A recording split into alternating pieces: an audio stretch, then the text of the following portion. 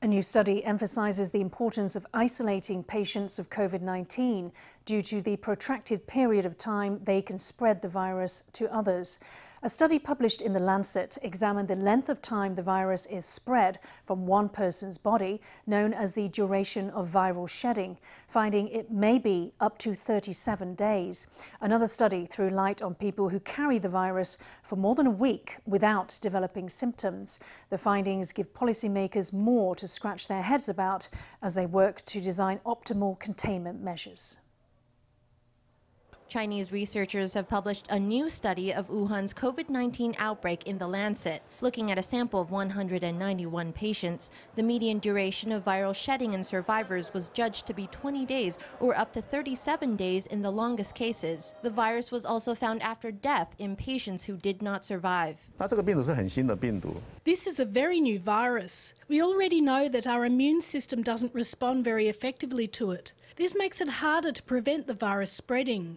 The longer the duration of viral shedding, the longer you need to isolate and manage patients.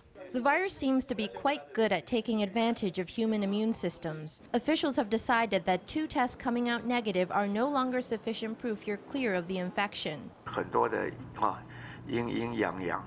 Many people take multiple tests and it goes negative, negative, positive, positive, switching like that from negative to positive. When the passengers from the Diamond Princess left quarantine centres, they had been tested 5 times. Only then we were satisfied they could leave. U.S. public health researchers have analyzed the incubation period of COVID-19. Looking at a sample of 181 patients, they found the median incubation period to be 5.1 days, similar to SARS.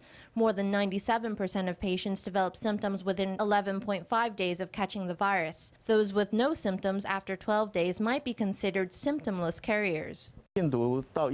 Most people exhibit symptoms when the viral load reaches a certain level. So the longer the incubation period, the slower the virus is reproducing. With a long incubation period, you can assume the person's viral load is lower and their symptoms may be milder. But that's also not necessarily true. The COVID-19 virus is proving quite tricky to get a handle on, even with scientists and policy experts around the world racing to figure out its secrets.